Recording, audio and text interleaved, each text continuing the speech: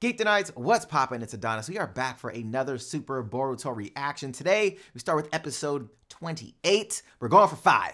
Let's get it. So if you want to stay geeked, subscribe to the channel and hit that notification bell so you don't miss the next one.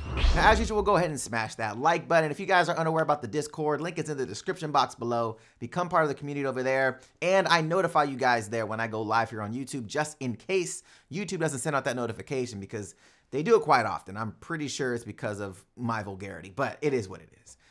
On top of that, if you guys want to see these reactions in their entirety, unedited, that's talking about Boruto, we're talking about One Piece, we're talking about Naruto Shippuden, the ones that I already have done. We got Mob Psycho, which is exclusive over there. We got, what else we got over there, man? What's going on? One Piece. Bro, all of this is over on the Patreon, bro. If you guys want to check that out at the end of the video, there'll be a little P under me in the video. You can click that, check out the Patreon. Other than that, man, let's get into this. Yeah, boy. All right, let's see, where we at? What are we doing? 4代目水影矢倉はかつて恐怖でこの里を支配していた。俺はその矢倉の孫だ。俺には大量殺人者の血が流れている。そんな人間が忍び刀七人衆の座を引き継ぐわけにはいかない。俺は長十郎様の手伝いに徹していればいいんだ。そう思っていた。彼と出会うまでは渦巻きボルト。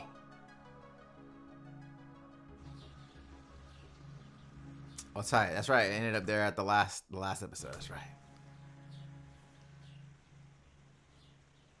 He wants to take that test. 相当ヒラメカレイの候補者の試しですが、お受けしたいと思います。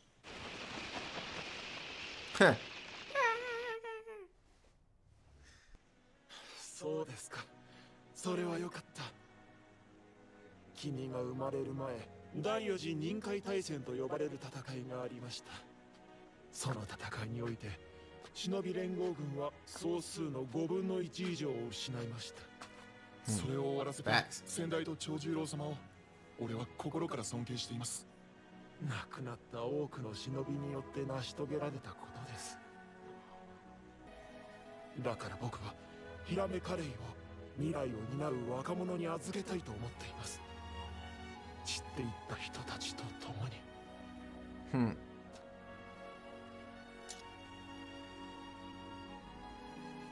How's that? 謹んでお預かりします。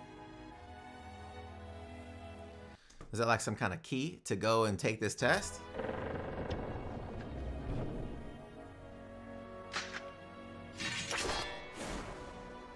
Oh shit. Oh damn, he got all the 7 swords in there, bro? 相当ヒラメカレイ。なんだよ。こんな時間に呼び出して。すまない。真っ先にこれを君に見せたかったんだ。この刀を継承するということは里の未来を担うということなんだ。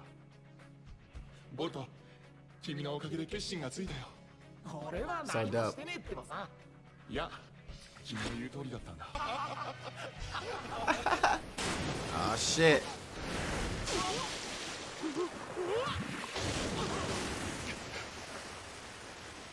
Oh shit. 久しぶりだな、カグラ。あなたは何しやがれ。静馬さん。よう、カグラ。そして渦巻きボルト。尊厳を取り戻す戦いの時が来たんだよ。What the? He about to start some shit, bro. He like, look, we getting out of this space, bro. We're going back into fucking people up. ああ、お前何寝ぼけたこと言ってんだ。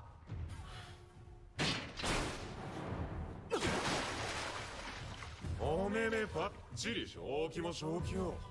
カグラ、お前が忍び刀を手にした今、その時が来たのさ。知らねえとは言わせねえぞ。俺は知ってる。カグラ、お前こそが誰よりも苦しんだからな。Bruh, he got you spooked.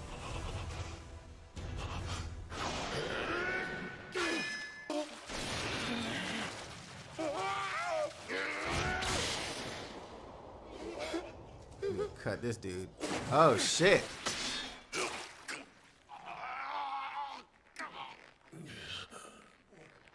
Oh, he saved his ass. Yo. And then he caught his shit.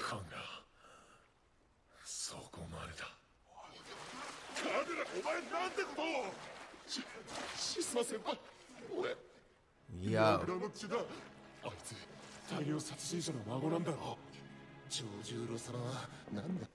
Bruh. That's crazy. This is a twist. Bruh.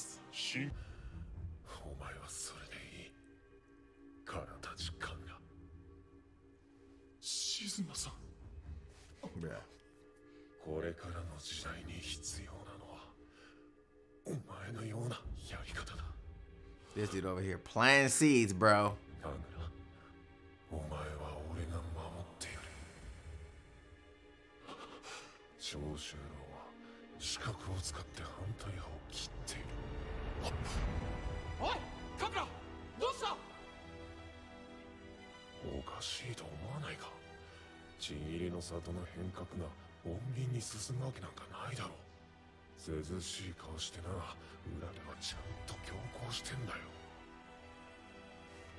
Bruh.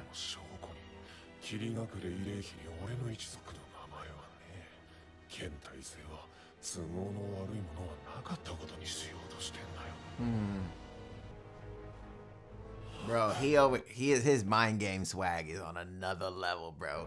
He got him all fucked up.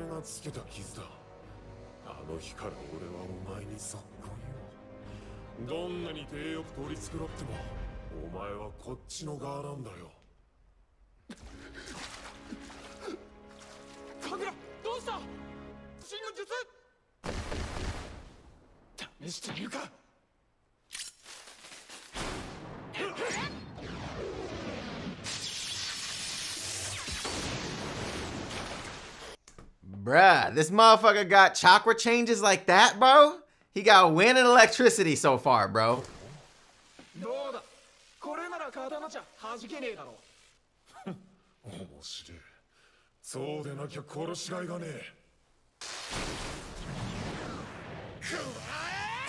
Address these.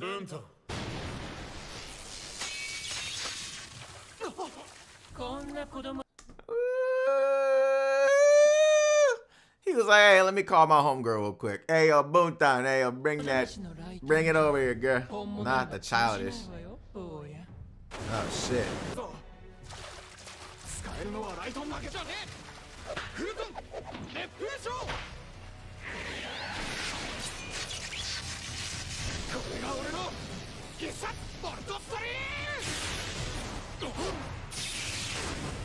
Oh, shit, bro. Let's go.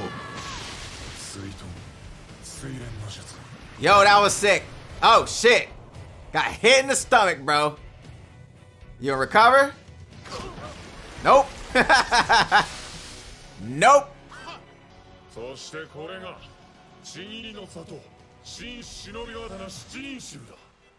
shit.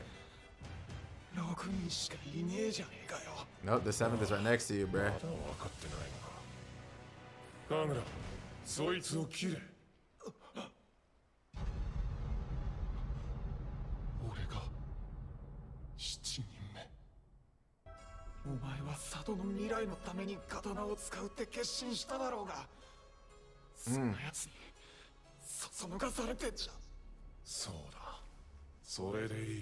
Yeah, tag y'all bitches, bruh.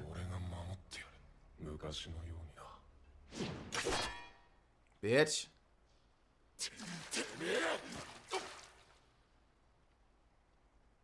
Shizune-san, あなたならもっと正しい未来が切り開けるというのですね。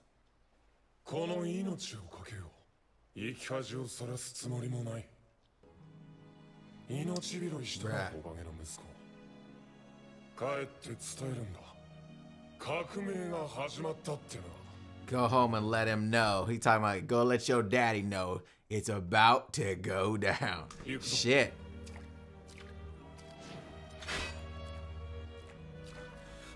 Boruto! Boruto! あれ、サラダ。よかった。目が覚めた。らだがなんでここに。こら、あいつが知らせてくれたの。よ。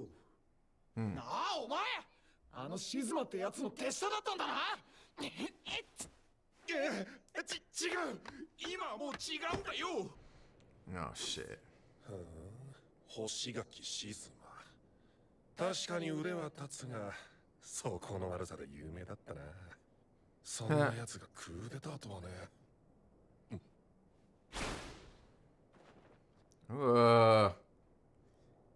逃げちゃったか。 Slipped away, did you? その He knows he's there. 人質にされ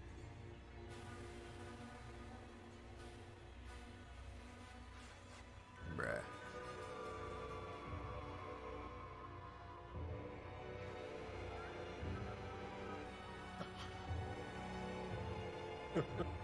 さあ、戦争を始めようじゃねえか。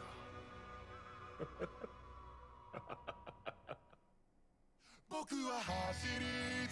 Bruh, this shit is crazy, bro. So we starting off with 7 ninja swordsmen, or again, essentially, because we started off with what's his name? What was the motherfucker's name, bro? God damn it. Zabuza. We started off with that motherfucker. He was the first dude that we saw Naruto and them really fight. It was Zabuza and his little dude. So now we're back, starting off with the 7 swordsmen of the mist. Like, that's like the first, you know what I'm saying? I mean, I guess it's not the first, because you had the shit that went down with the uchiha. So this is interesting, though. This is interesting. We're back here. Let's see what this next episode brings us.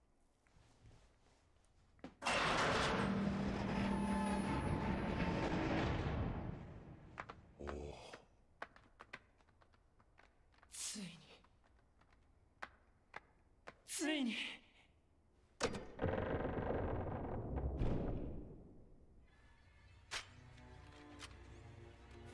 私の手にこれが父上の刀。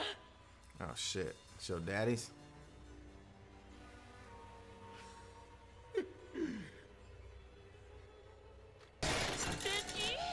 これが全て縫い合わせつなぎ止める用途。縫い針。ああ、早く人間に使いたい。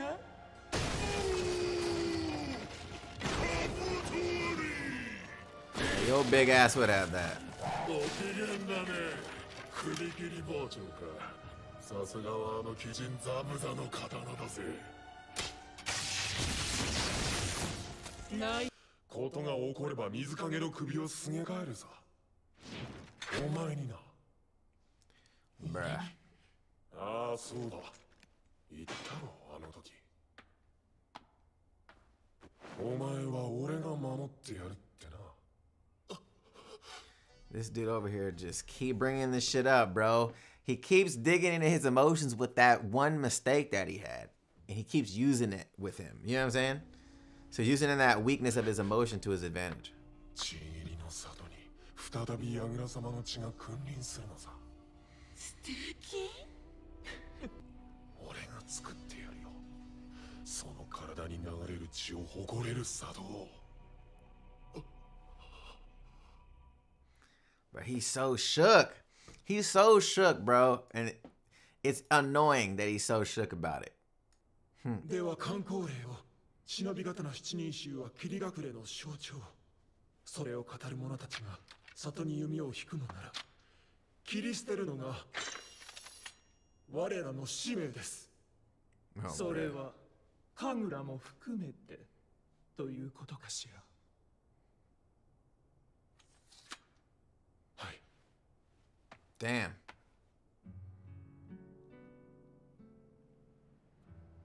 神楽を殺したくなんかないんでしょ。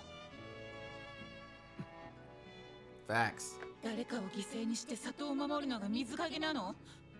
少なくとも私が目指す火影はそんなんじゃない。 He's like, well, I'm not the Hokage, bitch. 分かってほしいとは言いません。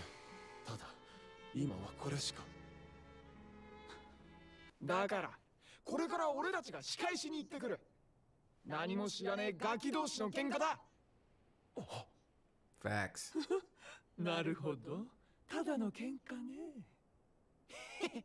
そういうこと。I guess it's a fight. あんたの考えってわけ。でも今夜10時には天候があるでしょ。それを承知するとでも。いててててて。あいつらにやられた傷が。こんなボロボロで帰ったら父ちゃんが黙ってねえよ。いいのかな。外交問題ってやつになっても。Yo, this shit comedy. He was like, oh, you know, I don't want to turn this into no diplomatic situation. 水影としてではありません。ただの修学旅行の引率です。は怒らなくちゃ。長十郎、あの子の未来を守ってあげて。Yeah. 水影として。Facts. See? あんたが7代目の名前を使うとは思わなかった。死ぬほど嫌に決まってんだろ。けど友達を助けられねえのはもっと嫌だ。俺はやはり静馬さんには逆らえない。昔の恩やあの刀傷を刻んだという引け目だけじゃない。俺を受け入れてくれるのはあの人だけなんだ。ボルト、もし再び俺の前に現れれば、その時は君といえども刀が重い。俺にはこれを振るう資格などないのかもしれない。This dude has so much doubt going through his head right now, bruh. 朝から見かけないけどどこ行っちゃったんだろう。それと神楽のやつもいな。だから天候までに帰ってこなかったらうまくいっといてほしいんだ。じゃ頼りにしてるぜ。あ、ちょっと。今どう思う？まあ怪しいよな。まためんどくせえことに首突っ込んでんじゃねえか。前の時みたいな置いてけぼりはなしだよね。So we can't ignore it like last time, right? We gotta do it. 神楽のことは任せろって言ってたけどよ。マジで大丈夫。水月がわざわざ来てるってことは調べてるんでしょ。彼らの泣きどころになるような情報をさ。お前介入するなって言ったばかりだろ。あの人のことだから僕の勝手な行動くらい織り込み済みだと思うよ。そうやって命令聞かないから僕がマークしてんだよ。まずここは。はい、そこまで。動いたら殺すからね。で、知ってるよ。ちょっとからだけだよ。ねえ。君たちもそんな顔するんだね。お前な。そうだ。I never thought I'd see that look on your face. Y'all just shit on yourself. 言い訳は立つんじゃないかな。僕の代わりに静馬を潰してくれるんならさ。そっか。本当に嫌いだったんだ。ありがとう。二人のおかげでボルトを助けてあげられそうだ。なんなんだこれは。What's going on? 修学旅行を隠れみのに大人たちの思惑が動いてたってことでしょ。Isn't that funny though? That it was the field trip was just so they could handle business. The kids like, oh, cool, yay. 来てしまったのか。おかげの息子がここまでバカとは恐れ入るな。懲りずに死にに来たのか。Did we come to die? バカだからな。喧嘩をしに来たんだよ。喧嘩だって。彼の言う通りですよ。水影。Yep. Nut bust. 一人か。舐められたもんだな。あんた一人で俺たちの相手をしてくれんのか。ええ、ボルト君の言う。Yeah. これは下がって。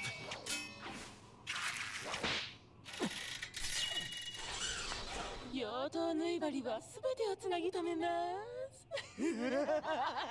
長次郎のちゃん。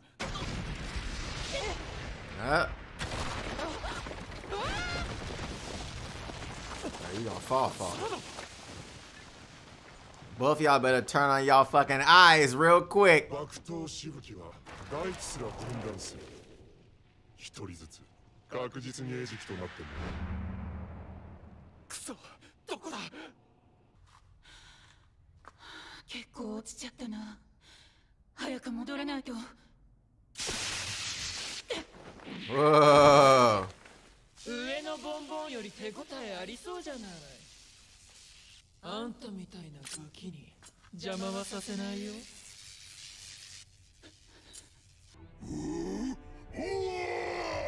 Fucking, this big fucking meathead. Bruh. 僕に恨みがあるようですね。当然よ。あんたはこの里に何をしてくれた？ただただ客にこびるチャラついた観光地。ヘドが出るぜ。私たちは忍び。親から受け継いだ術を何のために使えばいい？確かに君たちの不満にも一理あります。その歪みを消しきれなかったのは水影としての僕の落ち度でしょうね。そうかよ。ならおとなしく死んで償ってもらおうか。あの慰霊碑の前でな。彼らの存在はなかったものにされた。Why you over here crying, bruh? あんたたちが忘れようとしてきた連中の代表なんだよ。そのような者たちの不満を束ねてクーデターを起こすことがシズマの狙いというわけですか。そう。彼を心配している余裕などあるとでも？今から私たちに撃たれるあなたが。Bruh. He's a Kage for a reason, bruh. You over here sleeping on my guy.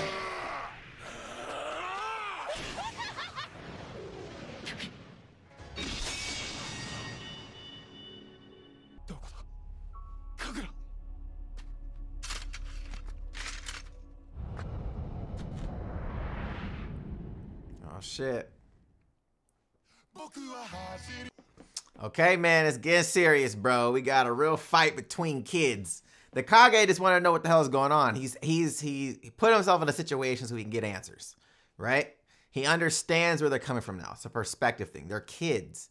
You know what I'm saying? They're kids with no experience, very limited life experience, and have these ideas of war and power and all of this that they are just so unaware of. They have no idea or the concept of what it looks like. So this is interesting, like something that they want, and they're gonna end up getting it and not liking it. And I think that's what it is with him, where he's like, look, like he's just trying to get an idea of why they feel the way that they feel about him, which is interesting. So this is dope. I want to see where this turns out, though.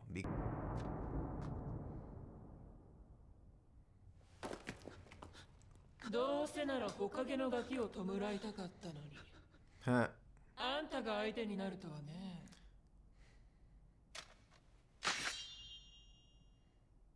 ライト、イカズチの宴。Feast of Lightning.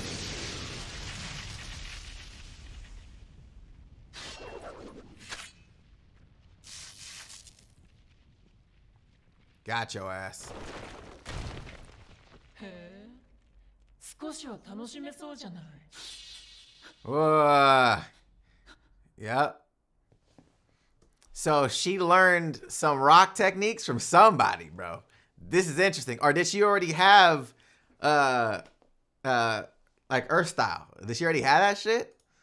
シャリンガン。噂に聞いてたけど、こんなところで本物を拝めるなんてとんだ広いもんだね。What a score.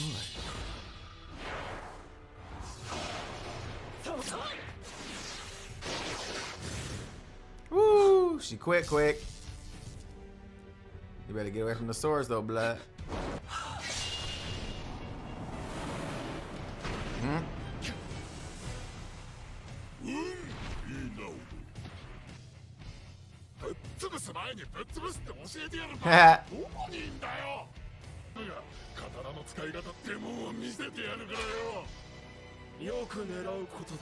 Make sure you aim well.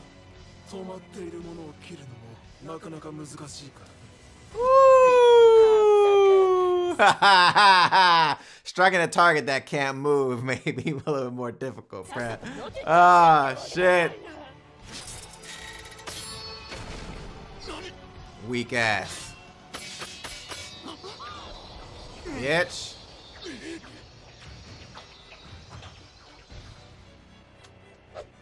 だからよく狙えと言ったでしょ。 Didn't I tell you to aim well? 相打ちになるもよし。そんなに欲しいこのシャリンガンが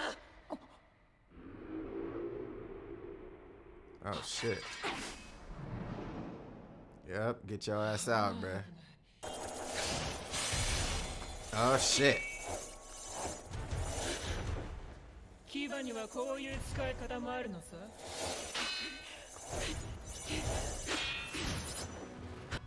でもそこまでよ。忍法、雷魚。 Oh shit. That's tight.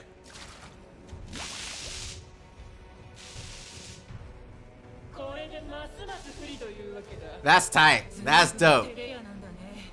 姿を見せたら。だよな。ボルト。なあ、帰ろうぜ。俺が一緒に謝ってやるからよ。君は来ちゃいけなかったんだ。忠告したのに。はあ？何言ってんだお前。遅いんだ。もう。遅くねえよ。天子にはまだ間に合うってばさ。忠告したのに。 Oh shit. He's trying about to get serious.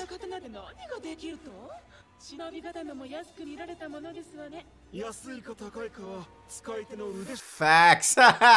Oh, bro, come on, man. さっさとあんたたちを倒して10時の点呼までにホテルに帰んなきゃいけないからね。9時までにあんたを倒す。この発展はどこまでも。ほらほら、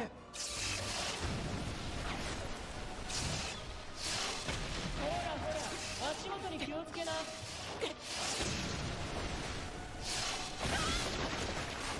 I wonder if she got any lighting techniques, bruh. Get that uchiha popping. Let's go. 見つけた。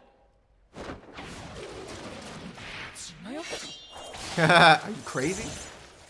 Woo. ライト。ライキュ Oh, ho, ho, ho, bruh. 見つけたのはこっちね。テレアさん。 Miss Shy Girl. Ha, bitch. Bro, what you know? Fucking Itachi all day, bro. Let's go.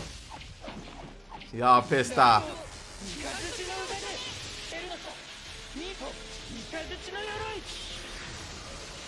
Oh, shit.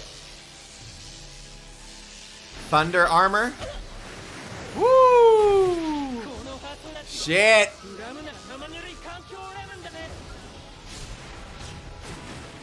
Bruh. それでいい。それでこそヤグラの血筋だ。広瀬、神楽、こんなことしてねえで早く帰ろうぜ。まだ息があるか。そんじゃあとは俺がやる。 What the fuck? このサルマネがあんたこそ聞いてもいない親のことをベラベラと Ha. 恥ずかしい。お前に何がわかる。親のことで苦労してんのはあんただけじゃないっての。 Bitch. Yeah.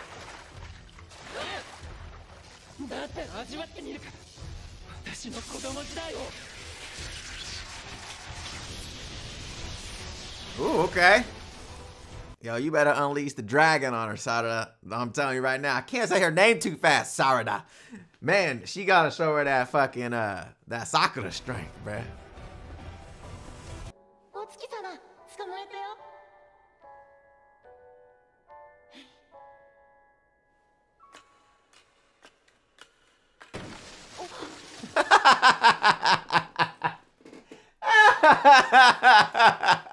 Hey, man, look what I did. Stupid little girl.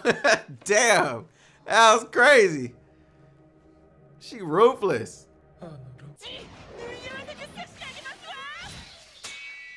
Bitch. そんなに切られるのが怖いですか。好き好んで切られるバカがどこにおりましょう。 See? They not ready, bro. They not ready. She's like, what idiot wants to be cut? You ain't a warrior like that. That's why, Blair. 切られれば確かに痛いけどね肉を切られる覚悟がなければ骨は立てませんよ Ooh. Yo, he giving him the business, bruh. That's all I have.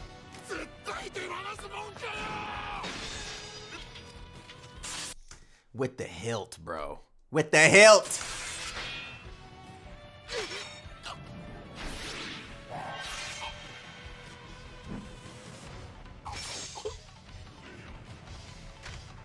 And caught it with no issue, bro.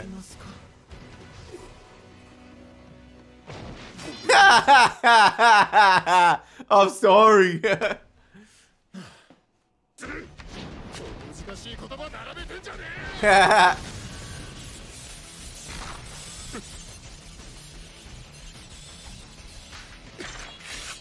Woo!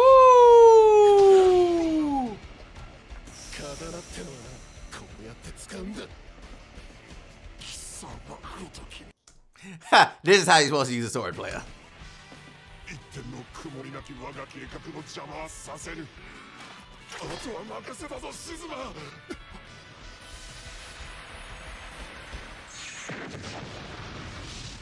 This motherfucker just commits suicide, bruh.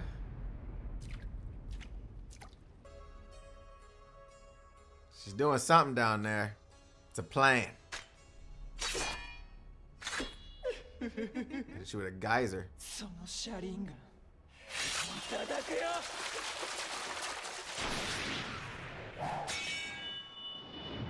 Woo! That was tight.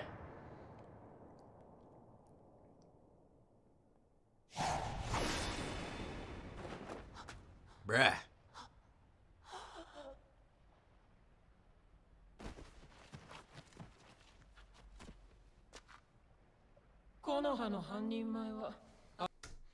Bruh, she got her in a genjutsu, bruh.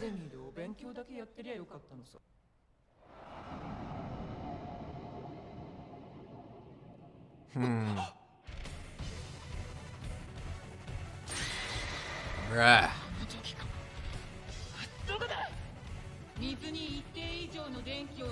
Bruh.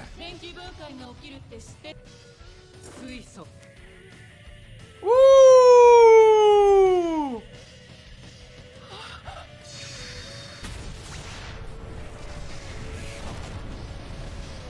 God damn, bro. That was sauce. Yo, that was tight. That was tight. I was smart at her ass, bro. Let's go.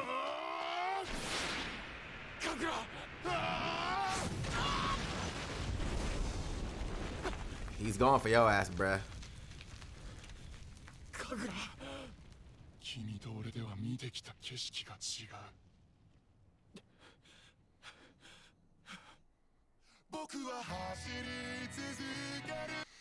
Yo, he's serious, bro. My guy's serious right now. He really wants to take this dude out. And I'm like, yo, what's gonna stop him? I want to know what Mitsuki has that's for Boruto. He was like, he's your son, right? What does that mean?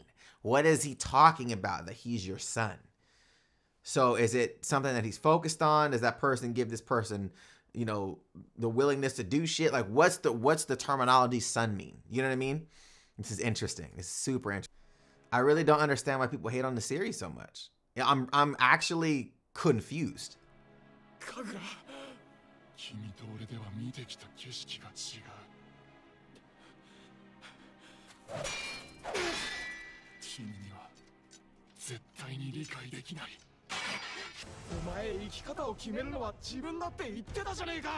Facts.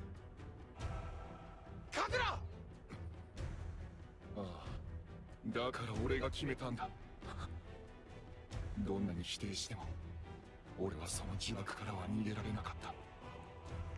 でも静馬さんは、それでいい。これからの時代に必要なのは。So here's the thing, because there's two ways to look at this, right? You are who you are, period, right? to a degree. And what I mean by that is, if this motherfucker really doesn't want to kill people, he doesn't need to kill people. But if he's instinctually, like, if that's just who he is and he's acting like he's not like that, then that is an issue, because that's just who you are. So it's gonna come out. You know what I'm saying? It's weird how that shit is, but I feel like in this point, he's like, I don't really want to fucking kill people like that. I'm not trying to do that shit. It made me feel weird when I saw myself raging out, and that's not who I want to be. He's thinking that his blood inside of him is going to influence him to do something he doesn't want to do. But ultimately, I feel like it's more of just like a rage thing, right? You know what I'm saying? Like, I personally don't think it's like this like blood inherent blah blah. It's probably just a rage thing that he has, and this motherfucker is exploiting that. You know what I'm saying? Exploiting his emotional issues that he has and making it seem like, oh, it's because of your blood. It's because of, you know what I'm saying? It may not even be because of that. You know what I'm saying? I don't know. I'm just talking. Let's get back.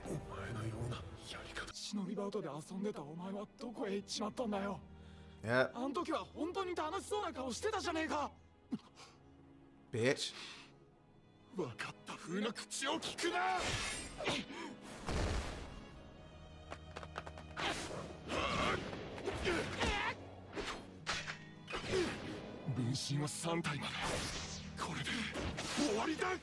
Nope. Bitch. Woo! Let's go. See, this is the crazy part, bro. I was just about to say that, bro. I was just about to say that. Right now, because of where he's at right now, if he was in his right mind, there's no fucking way Boruto would have been able to do that. If he was really on top of his shit, you could tell he's in such conflict right now. And this motherfucker said, I'll never lose to you the way you are now. See what I'm saying? Like, he's not in his own shit. It's so crazy. I was just about to say that.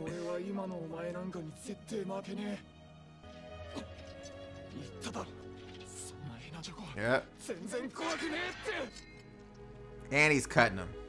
And he's cutting him. And he's cutting him. And Boruto's like, bruh, he's on that same shit that the Mizukage was talking about. He's like, look, bro, if you ain't afraid to get cut, you know what I'm saying? You'll never crack bone, bruh.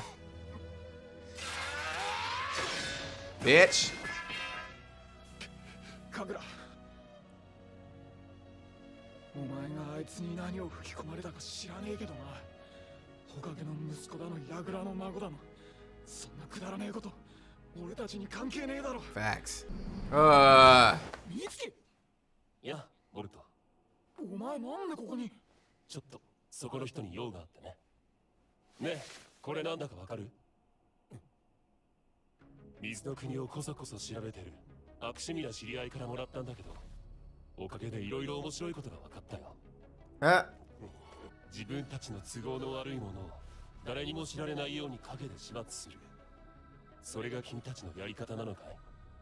隠し事のない未来を見せてくれるんじゃなかったんだ。まあ、僕にはどっちでもいいんだけどね。どういうことなんですか？この里が再び地入りの里に戻るんだったらな。Dude crazy. もしかして俺のことも Yep. 要するために。ああ、お前は違う。お前がここまでついてくるとは計算外だったよ。俺はただヤグラの孫の刀ってのがどんなものか受けてみたかったんだ。痛かったぜ、お前の刀。今思い出してもゾクゾクする。そんな顔すんなよ。お前のことはちゃんと最後まで利用してやるさ。そんな。ねえ、なんでそんなに戦争がしたいの？僕には理解できる。Mitsuki is so chill, bro. So why do you want war so much? I don't understand. 面白いからに決まってるだろう。What the fuck is you doing, bruh? Oh shit. It's big.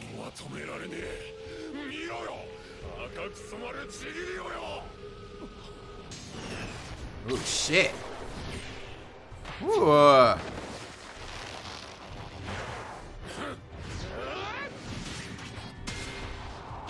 Bitch, let's go.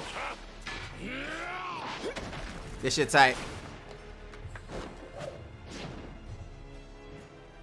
He just sitting there. When you get serious, bro?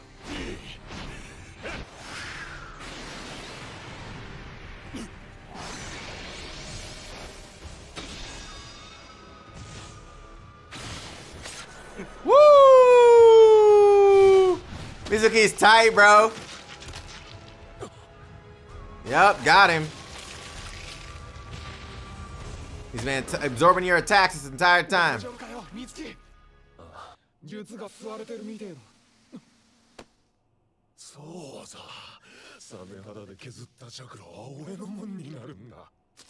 サメ肌とこの霧があれば無敵ってわけさ。 Oh shit. 霧の中にいる限り。 Got you. I see what's going on. So the blood is that's tight. チャクラが吸い取られるのか。 Woo! With the water throat. 霧が何からできてるか知ってるだろう。 水だよ。 Oh, that was sick. That was tight. That was sick. That was tight. That was tight. ブートンで致命傷は避けた。捕らえる。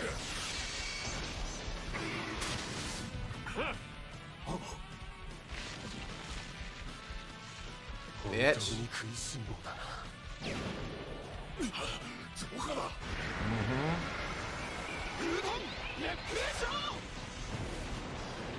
That was tight.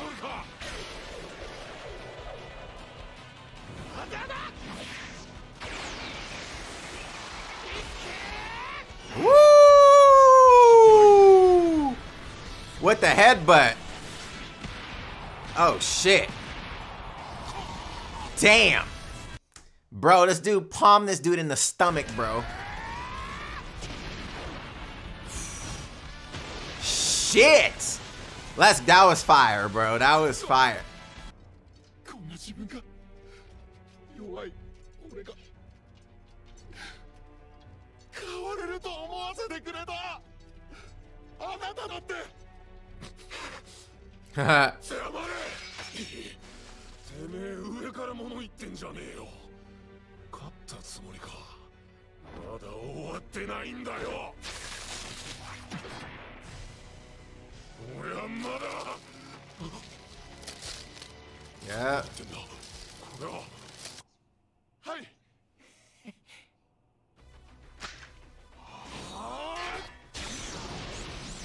Oh shit.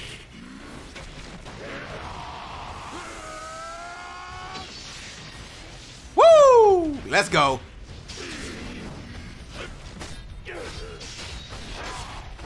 Shit.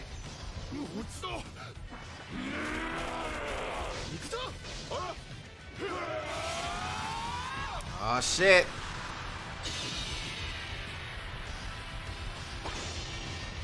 Oh fuck.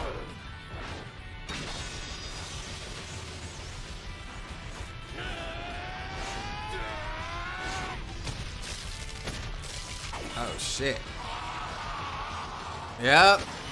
Sorry about it, bruh. First of all, I was tight that Naruto even with Naruto, that Boruto got the sword popping. Obviously the second half to split that bitch. That was tight. But the dual attack, bro, that was lit. That was lit. 急いで天候に遅れるよ。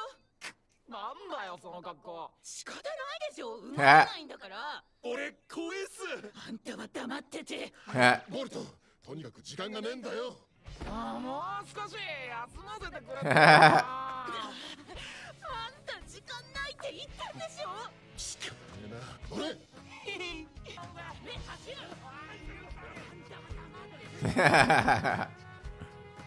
色を変えるなんて簡単か。そんなの君だけだよ。 That was dope.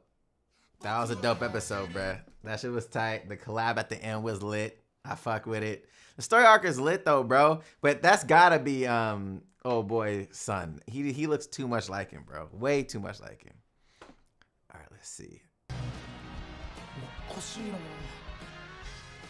やっぱ来てねえのか、カグラのやつ。騒動の当事者でもあるんだし、顔出しづらいんじゃない？現れたら一発ぶん殴ってやろうってわけ？わけねえだろ。あいつのおかげですっげえ楽しい修学旅行になったじゃねえか。ちょっと本気で言ってんの？おかげでこっちは死にかけたんだから。あいつ絶対見送りに来ると思ったんだけどな。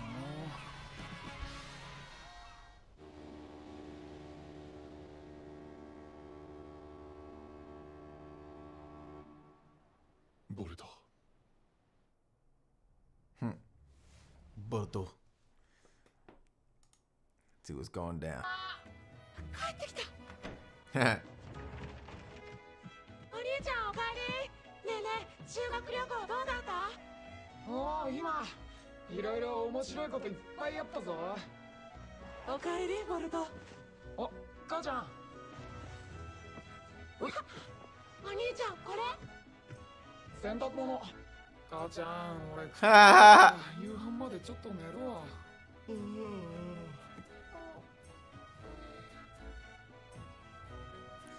I didn't get no. そのカグラってやつが忍びバウトにすっかりハマっちまってさ、ほんと参ったぜ。あなたって子はどこででもお友達を。 She's like, I wanted a souvenir, bro. What the hell's going on? サラダ、岩部、後で校長室に来い。何の様子か？私もですか？来ればわかる。ひょっとしてバレち You'll ゃった。 finally come. 忍び方ら七人衆との件。この3人ってことはそれしかないんじゃない？けど Mitsuki didn't get called though. ギリギリ間に合ったぜ。確かに先生たちも気づいた節はなかったよな。どあれがザザー！僕はもうダメだ。この切り隠れのさ、こんなのと諦めかけたその説だ。ここにいるサラダさんと岩部君が来てくれた時にはもう夢かと思いましたね。は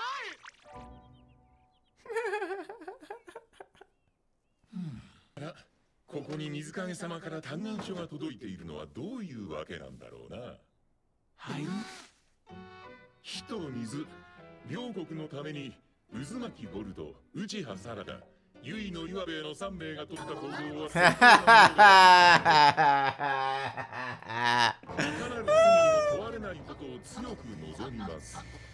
最初から正直に謝ってればよかったでしょ。変な小細工なんてするから。だってまさか手紙が来てるなんて思わねえだろ。だってじゃない。That shit is comedy though, bro. He was like, you should have just fucking told the truth, jackass.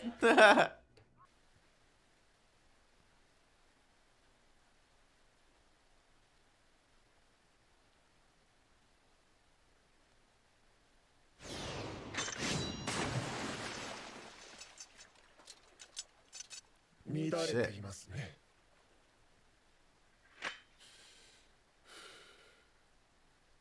心に迷いを抱えているうちは切れませんよ。俺の意志が弱いせいでボルトに迷惑をかけてしまった。自分が許せないんです。正直に向き合えば彼は許してくれるでしょう。 Facts. そういう少年です。ひまわりのやつ、俺が旅行から帰ってからずっと変だけど、なんかあったの？本当は自分で気づいた方がいいと思ったんだけど。覚えてない？ひまわりと約束したお土産のこと。Yup. お土産たくさん買って帰ってくるからな。約束だからね。完全に忘れてた。すっげえうまいお菓子買ってあるんだ。切り隠れ名物の水八つ橋ってやつ聞いたことあるだろ？知ってる？どうも友達の荷物の中に紛れてたみたいでさ、今取ってくるから待ってろってばさ。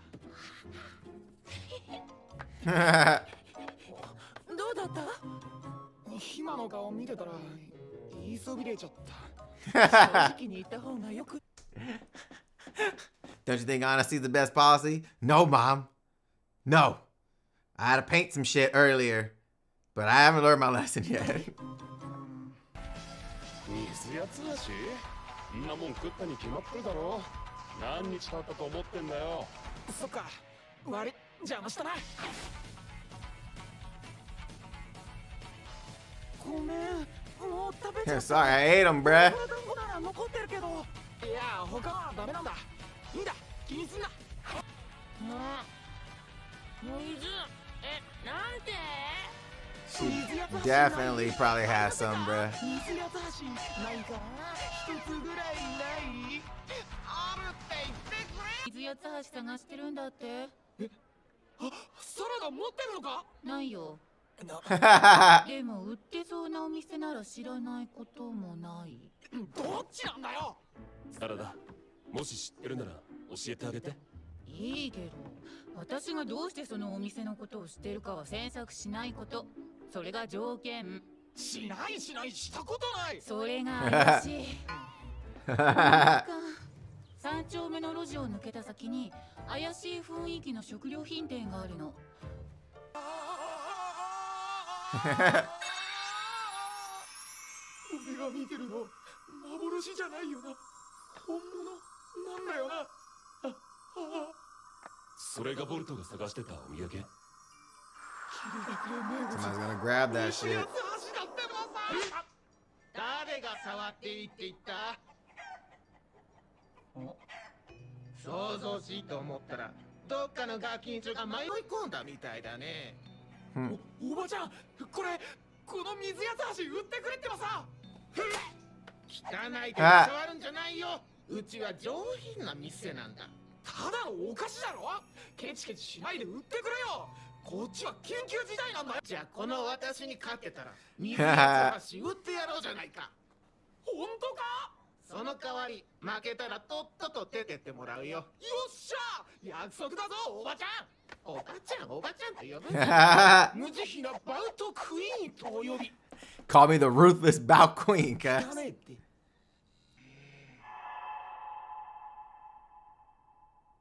この勝負もらったね。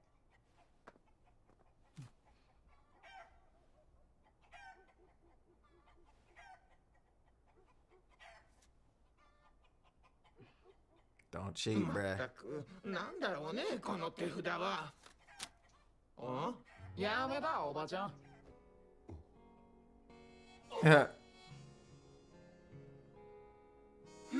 バカなガキンチョだね。黙ってりゃ確実に勝てたろうにさ。勝負しようって言ったのはおばちゃんの方じゃないか。それ持ってとっとと帰んな。緊急事態なんだよ。まったく気分が悪いたらないね。That was tight. Honesty is the best policy. Didn't his mom just say that shit? That was the message of this entire episode. It's like, look, bruh, stop lying about shit. You lied twice, and you told the truth. 俺がこんな弱さを克服していつかヒラメカレーを受け継ぐ忍びになれたらその時こそ君に会いに行くよ。Hey. 君からはたくさんのことを学んだよ。俺も君みたいに正直に生きられたらと思う。買いかぶりすぎだっつうの。いつかまた忍びバウトで勝負しよう。お兄ちゃんおかえり。おう、これ言ってたお菓子な。お兄ちゃんありがとう。